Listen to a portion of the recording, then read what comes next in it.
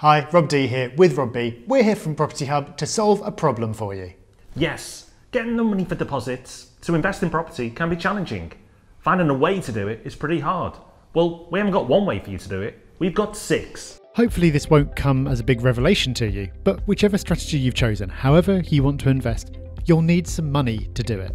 Yes, you'll need some cash to build your property portfolio. Now, way back in the past, before the last property crash, there were some no money down strategies, so you could get into property without putting any of your own cash in. But after the crash, the rules were tightened up, and now they don't exist. You'll still come across people who try and tell you that you can invest in property without using any money. And while it's possible that they've discovered some magical secret that no one else is aware of, it's far more likely that they're just trying to sell you something. So beware.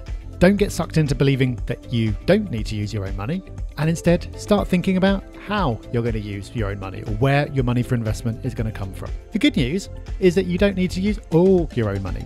You can use a mortgage for the majority of most property purchases. As a general guideline, you can use mortgages for up to 75% of the purchase price. Sometimes it's a bit less, sometimes it's a bit more, but 75% is a good general number to have in mind. So assuming that you do use a mortgage, you're going to need to have your own cash to cover the remaining 25% or so, plus any costs that you encounter in the process. So let's run through the 6 main sources of funding that most investors use to get their portfolio started. Number 1, saving.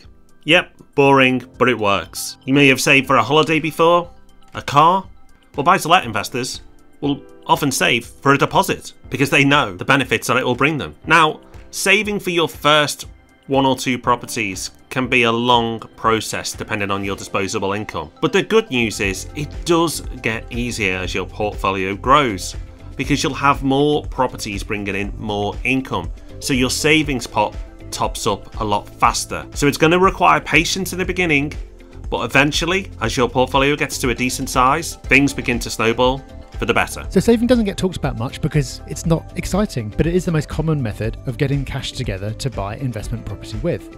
The second most common method is releasing equity from your own home. Many people are in the situation where they don't have that much in the way of savings, or maybe they're not able to save up that much extra every month. But they are in a position where they own a home, where they've been paying down the mortgage, where the value of that property has gone up over a number of years, and now they're in a position where they've got equity in their home that they can release to turn into cash and use that cash to buy property with. So compared to saving, equity release is a form of borrowing, but the good news is it's the cheapest borrowing you'll ever have. Because lenders feel very secure with residential property, the rates are among the lowest you're ever going to get, and you can take that mortgage out over a long period of time. So for many people, it's an attractive option. However, it's not something that everyone's going to be comfortable with. If everything goes horribly wrong, you are putting your home at risk. Some people will be comfortable with that because they'll believe that the risk is low because they're not pursuing a particularly risky property investment strategy, but for other people, it just won't be acceptable. There are also investors who just don't want to have debt against their main home. They want to get their mortgage paid down to nothing as quickly as they can. And that's fine. There's no right or wrong answer. It's all about what you're comfortable with and what makes sense for your situation. But if you do have equity in your home, it is an option that you can consider. Your next potential option could be family money. You may be fortunate enough that you have a relative, parents, grandparents, aunts, uncles, who have a bit more cash than you, and even more importantly, are willing to give it to you, so you can start your property investment journey. They may do it and be happy to split the profits with you, or if you're very lucky, they might just give you the money because they're being nice. Be kind enough to make sure that your strategy is the right one and those funds don't get wasted. The next option is, rather than using family money, use other people's money, either friends or acquaintances. These are generally known as joint ventures. So this could be you and a friend each pooling a smaller amount of money, so when you combine them, you've got enough. Or it could be a different kind of split, where your friend or acquaintance is putting in all the money and you are putting in the time or the knowledge. Joint ventures can work really well, but you've got to be exceptionally careful. If you're joining forces for a short-term project like a flip, there's a lot that can go wrong and you can end up losing money rather than making it quite easily. And if it's a longer-term project, like you're going in on buying a long-term buy-to-let together, then you're going to have a joint investment for quite a long period of time. And you're going to have to agree on how to handle everything that comes up and trust that your interests are going to remain aligned. These kinds of things can really stretch a friendship if it's a friend that you're working with. And if it's not a friend you're working with, it's someone who you don't know so well, that's risky in a very different way, because who knows what they're going to be like to work with. So while joint ventures can work, I believe that they're best reserved for when you're further on in your property journey and you're confident about what you're doing. You've got a strategy that works and you just want some extra cash so you can repeat it more and faster. When you're starting in property, there's a lot that you don't know. There's a lot of mistakes that you're going to make. Do you really want to be making those mistakes with a friend's money? I'd suggest that you probably don't.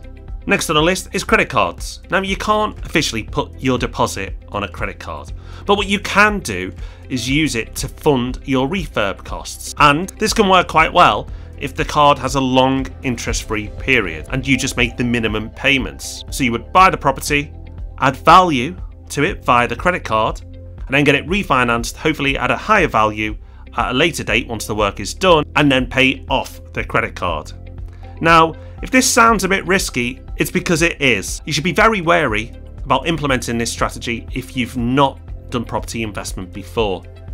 But if you've built up confidence and experience by doing a few refurbs and you've run out of cash and you want to carry on, well then credit cards could be an option for you. The final source of funding that we're going to talk about is bridging finance. Bridging finance is borrowing money from a bank or another financial institution like you would with a mortgage.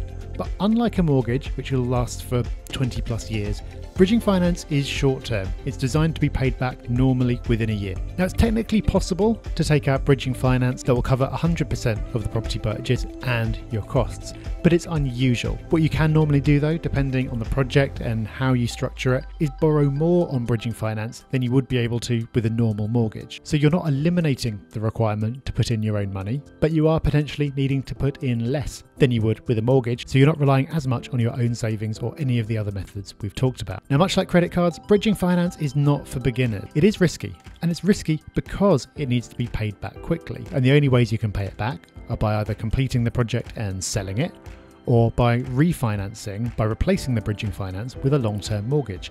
And there are any number of reasons why you might not be able to do that in the relatively short amount of time you've got. And if you get stuck on bridging finance, the rates are high and it can get very, very expensive. So again, bridging finance can be a fantastic tool that you can use to accelerate the growth of your portfolio, but it's probably not something you should be using on your first couple of deals.